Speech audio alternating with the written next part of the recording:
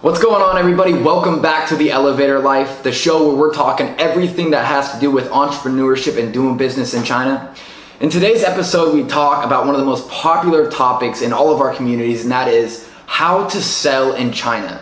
This is obviously the largest consumer base in the world, and it's growing. The middle class is really coming up, and everyone wants to know, how can I make money there? How can I sell my products? So in this episode, we go into the most important things you have to know if you're gonna do just that.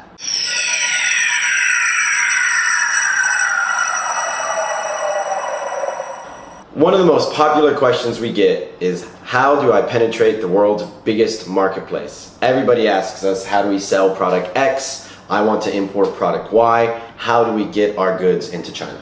Well, it's funny, a lot of people will actually be like, hey, can you do this for me? You know, they seem to think that because they have control of some kind of product, or they know of some kind of product, that it's as simple as, oh yeah, don't worry, we're in China, we can easily do it for you. Yeah. But that's just obviously not how it works, and they're missing the first part of sales, the first part of how do you move any kind of product. And so we really want to bring it back to that. How do you sell any kind of product, right? Especially in China. Of course, and the most important thing in the global market, in the Chinese market, understanding your market. Is there a need in the market? Is this something that the market wants? Is the market asking for it? Mm-hmm. Is there already a part of the market that exists that you could take a little piece of? Or is your product irrelevant in the market? Exactly. You know, and that's really important to understand. Well, also, I'll add on to that a little bit. It's important to know, okay, not only do they want this product, like you'll get a lot of people say, you know, wine was growing a lot. We got a lot of emails about wine, milk powder, yep, stuff like this. So that's on the surface level. They know, oh, wow, people want it here. But why do they want it? Yeah. Who are the kinds of people that are wanting it, and how are they buying it? How are they going about buying it? Yeah, exactly. And which countries are they buying it for, and why those countries? Yeah. So obviously, to sell in China, the same rules apply. Like you just said, you got to know the consumers and why they do things. Exactly. So that's the overbearing rule number one. Understand the market, understand the consumers. And now we're going to tell you the 3 differences in China compared to the rest, maybe the Western market, let's say, that you have to be prepared for. Yeah. Three starting differences. I mean, there's a lot of differences. Yeah, these are the key ones to pay attention to, but there's tens of hundreds. Just want to bring up 3, okay? Yeah. First one is the Chinese, we call it the Chinese yes. It's very hard to get through sometimes, or to, I guess, really see what the other person means and what they're capable of and what they're actually responding to your question. Is that truthful, or are they kind of just throwing up some kind of smoke? And so, you know, we've been in a lot of negotiations where it's kind of like, can you do that? Oh yeah, for sure. Okay, cool.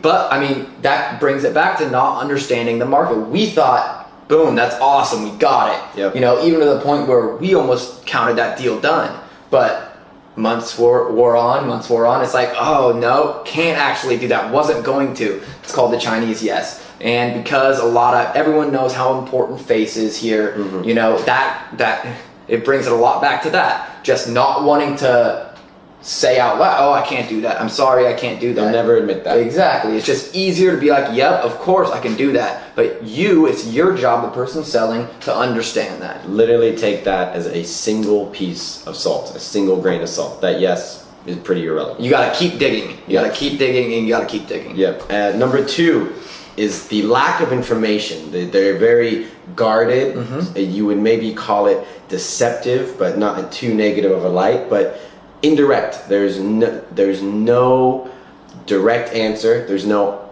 direct response. Like we just said, you'll never get a no, but that yes, does that mean yes today? Yes next month? Yes next year? There's no just straightforward response to what you're asking. And I love it when we meet people from all over the world who come here and they say, this place is a land of smoke and mirrors. It's just, I was told yes, and then he disappeared, and now he's saying maybe. I can't get a straight answer from this guy. And that's something you run into a lot here in China.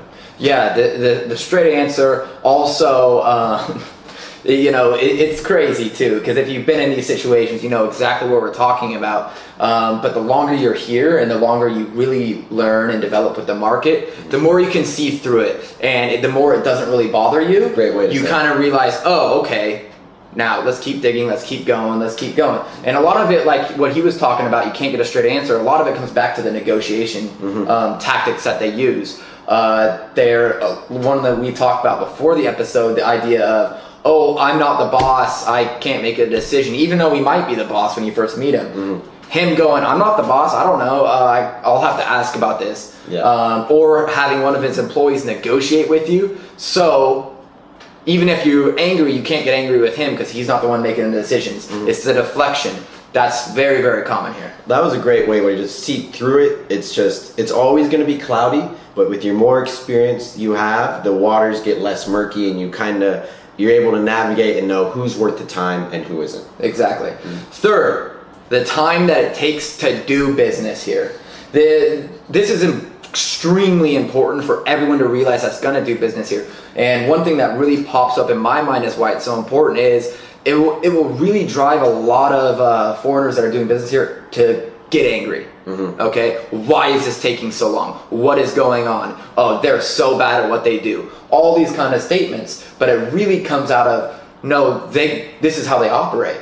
They do operate this slow. And for certain reasons, a lot of it again goes back to negotiating, and it goes back to the way they do business and how they get to know you before business even starts and all that. You know a lot about that. Yeah, absolutely. This can be years in the making. Some of it still is. We're still talking to people we were talking to in 2012. One day maybe we'll do something. You don't focus on it anymore.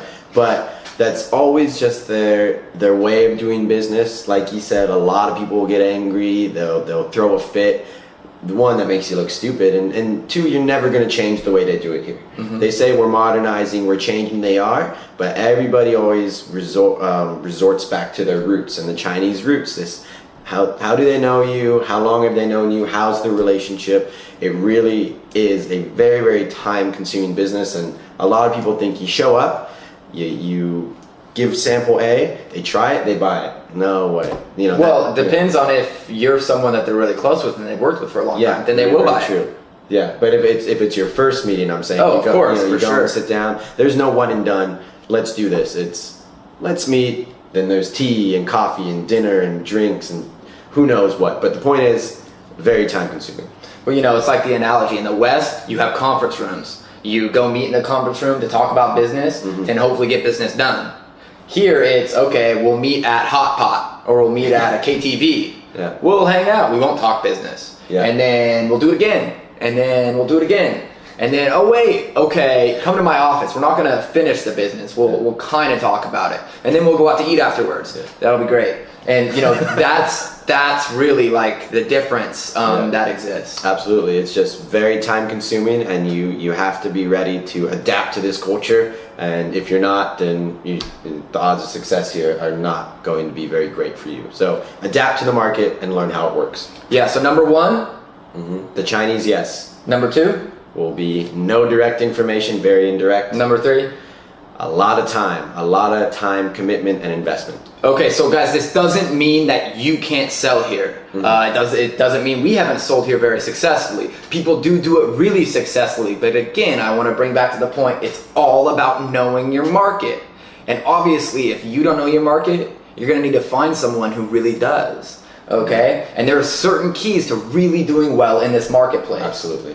So, guys, that's basically, we've done well on that one. Yeah, that's it. I hope you enjoyed today's episode. If you know anyone who could benefit from this information, make sure you share it with them.